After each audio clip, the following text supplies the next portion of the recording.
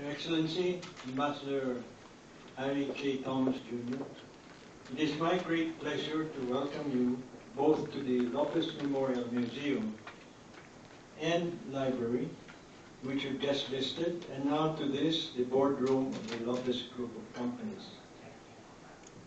Lopez Group has been around for the past 83 years. Around this room, you will see pictures of our different businesses, ranging from power to manufacturing to mass media and property development. At the end of the room, is a portrait of my father, Eugenio Lopez Sr., the founder of the Lopez Group of Companies. And to the right is a mural painting of a rustic theme by one of the best contemporary painters, Jose Blanco.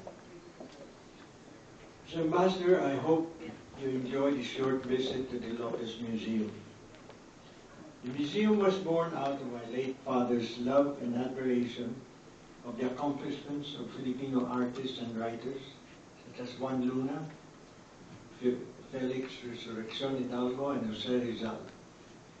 My father also developed a fondness for early Filipino art and culture, and this can be seen in the museum's collection of 14th and 15th century artifacts of porcelain, earthenware, beads, and other such pieces excavated from sites all over the country. We often facetiously say that Filipino culture is the mishmash of influences from 300 years of being stuck in a Spanish convent and 50 years of singing and dancing to the beat of Hollywood culture. We often minimize the once glorious native culture already flourishing in these islands that have been cross-pollinated with influences from China, India, and Japan long before Magellan arrived on our shores. For indeed, our country's geography at the crossroads of the so-called Far East has produced one of the most interesting and most colorful cultures that is almost instantly at home with any other culture that comes our way. Indeed, globalization was hardwired into our genes long before the word was coined, which probably explains why Filipino workers today are able to seamlessly adapt to their host countries in all parts of the globe.